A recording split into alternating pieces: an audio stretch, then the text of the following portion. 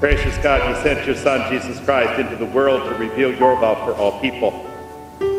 This day, God, we would pray that you would be with and bless Christopher and Jessica with every good gift, that their life together may show forth your love. And grant that at the last we may all celebrate with Christ a marriage feast that has no end. In the name of Jesus Christ, our Lord. Amen.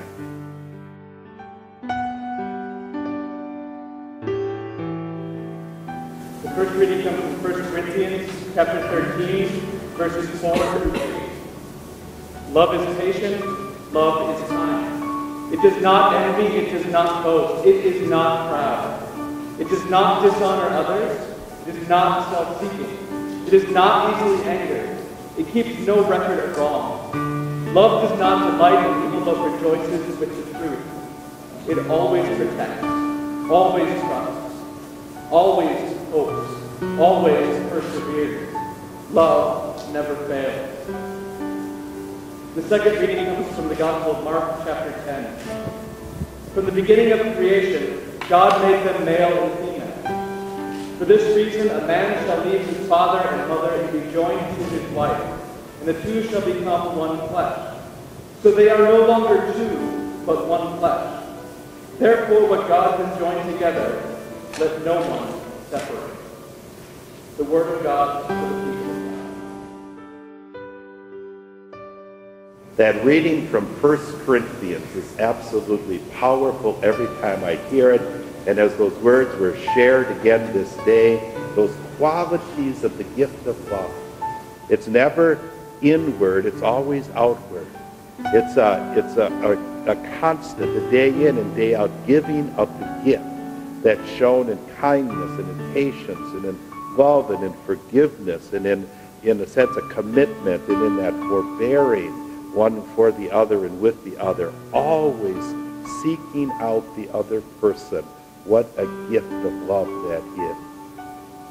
But the gift that you are receiving this day in your marriage and in the promise of your life together is really only a reflection of another gift, and that is the gift of Jesus Christ. The greatest gift ever given, to be sure. The gift that reminds us that God is indeed not only a God of love, but that God is love. God is the very essence and the very character of love. And he shares that with us. He shares that with you so that the two of you then can be love one for the other. But those aren't the only gifts that you have this day. You have the gift of groups of people surrounding you. You're not in this all by yourself, and that is a good thing. Just to be supported and encouraged and prayed for and just affirmed in your life together, that too is a gift. And even some of the struggles that you will encounter in your life together can indeed be counted as gifts. Because those struggle times have the wonderful potential of bringing the two of you closer together. Struggles don't take us apart. Struggles bring us together. And in those struggles, we really find out what it means to exercise the qualities and the characters of love. And in those struggles and in those difficulties, we truly determine just what is important to us, what motivates us, what gets our juices flowing, what are our passions. And that too is a gift. So all of these gifts that you're celebrating this day, we give thanks to God for giving those gifts. And we pray that those gifts will be with you, will support you, will guide you, will lead you, will be your treasure chest in your life together. The gift has already been given. The Lord God in his goodness created us male and female, and by the gift of marriage founded human community in a joy which begins now and is brought to perfection in the life to come. Because of sin, which is our age-old rebellion, the gladness of marriage can't be overcast. The gift of a family can become a burden. But because God who established marriage continues still to bless it with his abundant and ever-present support, we can be sustained in our weariness and have our joys restored. Christopher and Jessica, if it is your intention to share with each other the joys and the sorrows and all that the years will bring, with your promises bind yourself to each other as husband and as wife.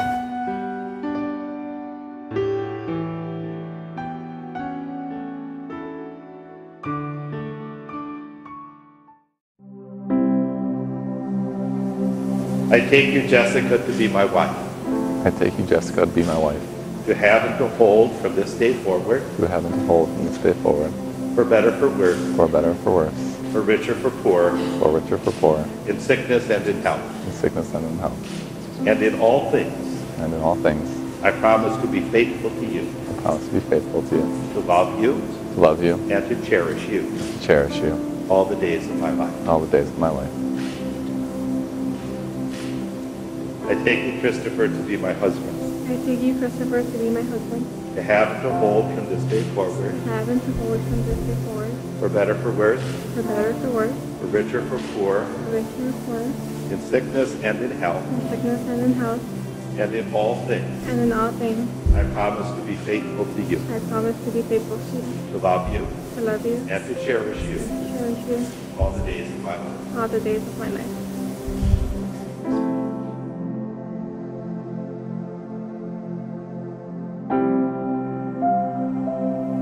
These wedding rings placed on my Bible this day do a couple things for us. They're an outward sign and a reminder of a love that is given to us by God and then that the two of you have shared with each other this day. But they're also an inward sign and an inward reminder of the love and the essence of love that the two of you commit yourself to this day in your journey in life together. That journey will be marked with wonder and with surprises, with laughter and with tears, with celebration and with a mix of disappointment, but always with a sense of hope and joy. Let us pray. Bless, O Lord, the giving of these rings, that they may be worn in love and faithfulness to each other and in favor with you all the days of their lives. Amen.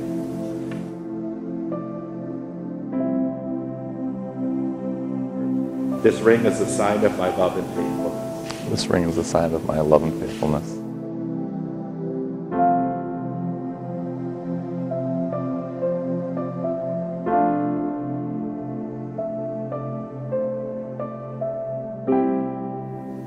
This ring is a sign of my love and faithfulness. This ring is a sign of my love and faithfulness.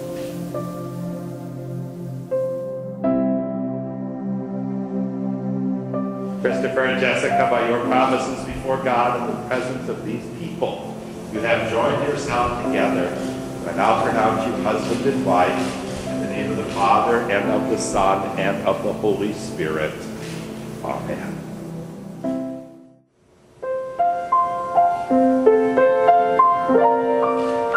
And on this day, this special day, we pledge the love. This single flame, which once was true, will show we're one. And through the years, we'll share its meaning even more.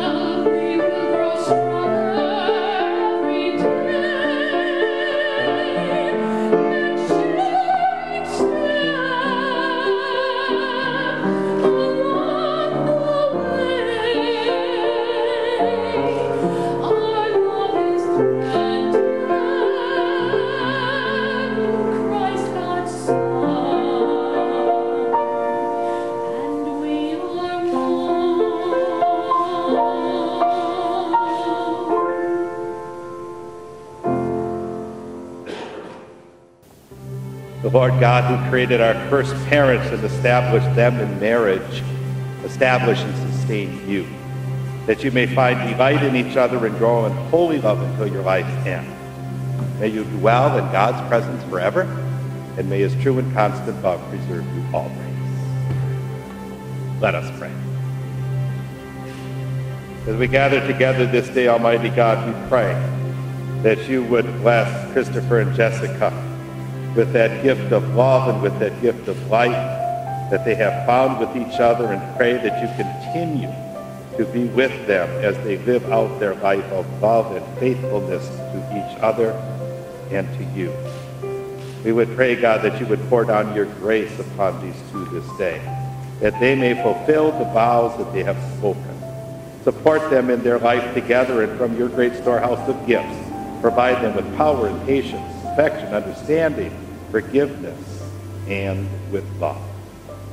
We don't only pray for the two of these, but we also pray, God, for all of your people, husbands and wives, parents and children, that living together and working together, we may be your servants here until that day when we will be joined together with you at that great marriage feast that indeed will have no end.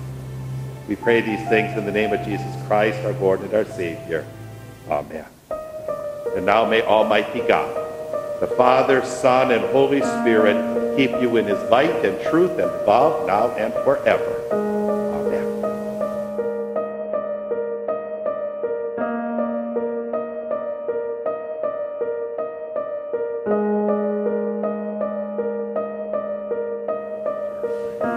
It surely is my honor this day to be able to present to you Mr. and Mrs. Christopher McDowell.